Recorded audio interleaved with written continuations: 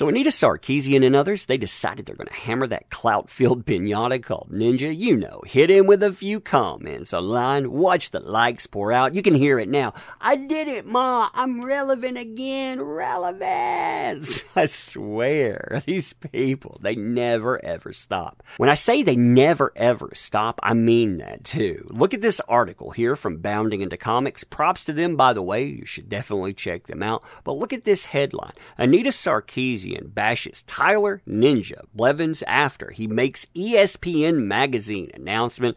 Look at the year here, September 20th, 2018. They've been going after this guy for 2 years plus. They will never, ever relent. See, all of this, by the way, is based on one little factoid. He doesn't stream with female gamers. Quote, if I have one conversation with one female streamer where we're playing with one another, and even if there's a hint of flirting, that's going to be taken, and it's going to be put on every single video and be clickbait forever. Then he added, too, the only way to avoid that gossip is not to play with them at all. So he's telling you, I don't play with female streamers. I don't want that on me. So fast forward to Ninja being featured in ESPN, the magazine. You can see this post here. So excited, too. There's a B missing here. To be the first professional gamer to be featured in ESPN, the magazine. Cover and profile will be shown on SportsCenter tomorrow. Gives the time and all of that. So he's excited about this.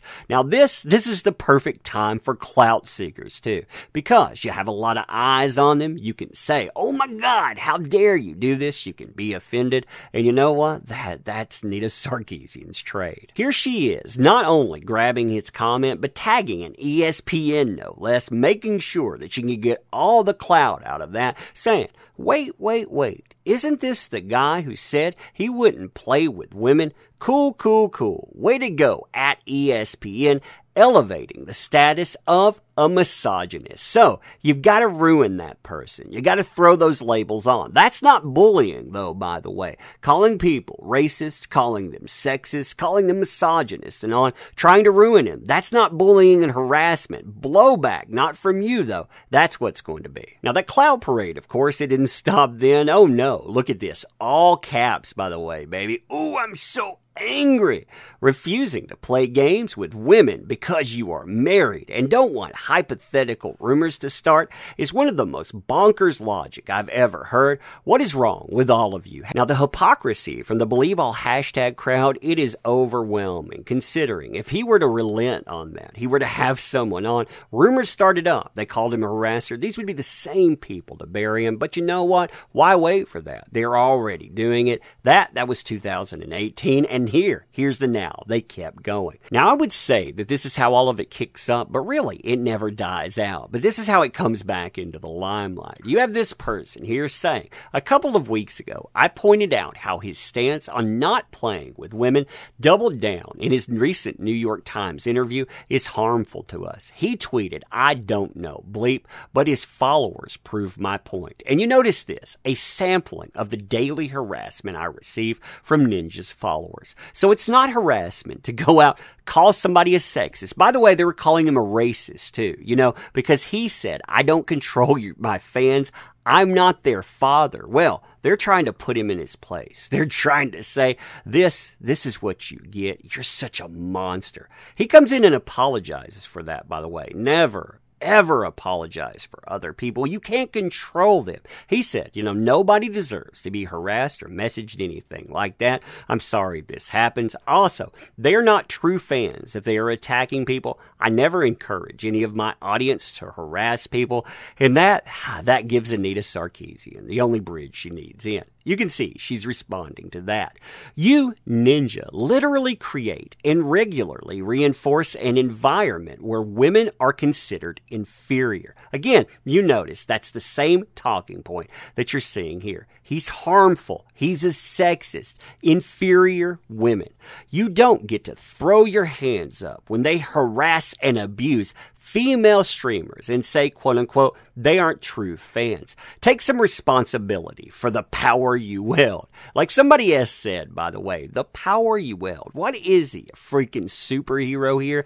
You can't stop people from doing things on the internet. I've learned that. People do terrible things. If we got to attach that to the people that they're following, I wonder how many people would be attached to Anita Sarkeesian. Just curious there. The context for this tweet is that Ninja's fans, unsurprisingly, are harassing female streamers for being critical of his sexism. So again, that's not bullying harassment. That's just being critical, saying that you're harming other people, saying that you're a racist too. Again, that was added on. That's just being critical of a person. I swear, it's always some type of spin. Now it continues into this rant here. It's not a surprise that video game companies whose leadership holds toxic values. What's a toxic value, by the way? It's not listening to Anita Sarkeesian when she tells you, you better do this or else. But continuing. And the games themselves perpetuate those values. So, toxic values, games you create, they perpetuate toxic values, also seem to have the most toxic fans and communities. Again, attacking fandom, attacking communities, attacking companies and on. Why do these people ever listen to these folks? I've never understood that. This is no different from streamers and influencers. Studies show that if a streamer uses oppressive language, oppressive, by the way, look at that. Your language itself is oppressive. Their chat is also likely to use that same oppressive language. They have been given permission that this is a community where racist, sexist, ableist language is okay. By the way, I would say if you're going out and tarring and feathering people as these things all the time, you're throwing it around with really no meaning whatsoever. Maybe you utilize oppressive language. Ever thought about that? Of course not. Because that would look in the self-reflecting mirror. In Ninja's case, as one of the biggest streamers of all time, his constant insistence that he will not stream with women signals his value.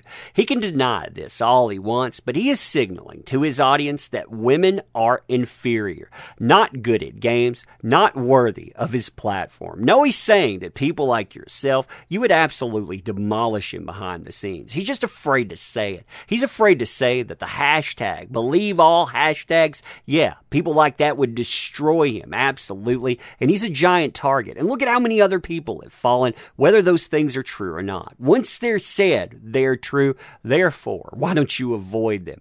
His audience accepts this and internalizes this by continuing to participate in a space that perpetuates sexist attitudes. This sexism is pollution that everyone in that community is breathing in. I swear, man.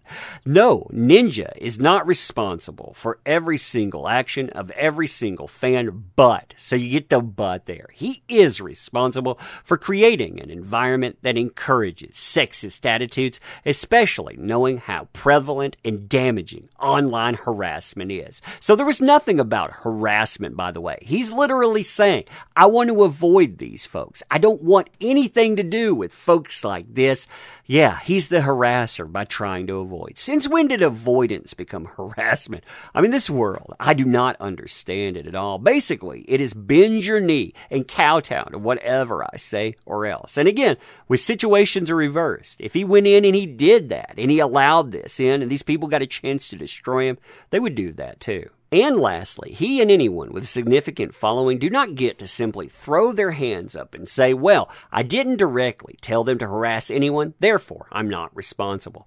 Influencers influence. They shape the attitudes around them for better or worse. Let me ask you too, in closing, would you trust these people with your reputation? Would you trust them with your business? Would you trust them not to go in and try to destroy you? See, I don't blame people that think that way. I mean, I don't stream with very many people at all. I don't trust very many people because I did it one time, and that it didn't go very well at all. I mean, color me naive. I've learned from that, and I'm sure Ninja has learned from that too.